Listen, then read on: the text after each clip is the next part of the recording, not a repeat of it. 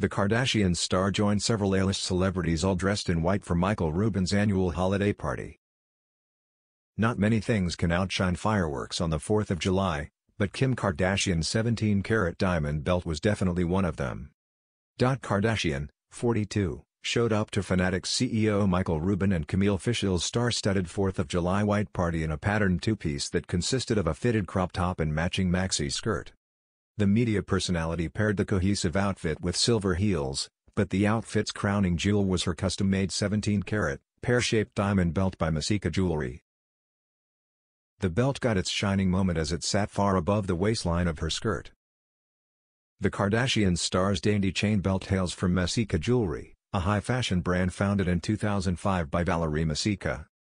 The French jeweler has been tied to other high-profile celebrities in the past, including Gigi Hadid, Cardi B and Kendall Jenner, who was the face of a campaign for the brand at the beginning of 2022. In her vision statement, Messika said she focuses on making jewelry with ergonomic comfort.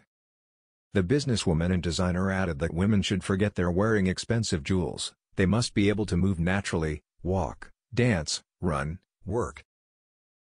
That is an idea Kim and many others took very seriously on Tuesday.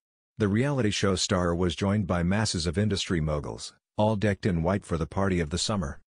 Other attendees included Travis Scott, Jack Harlow, Leonardo DiCaprio, DJ Khaled, Kevin Durant, Emily Ratajkowski, Justin, and Hailey Bieber, Kevin Hart, James Corden, Beyoncé and more.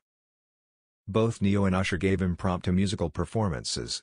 Rubin, 50, took to Instagram to share pictures of the star-studded Hamptons party he hosts annually.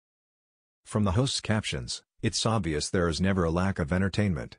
Might need a whole year for my liver to recover," the businessman, whose net worth is an estimated $11.4 billion according to Forbes, wrote on Tuesday.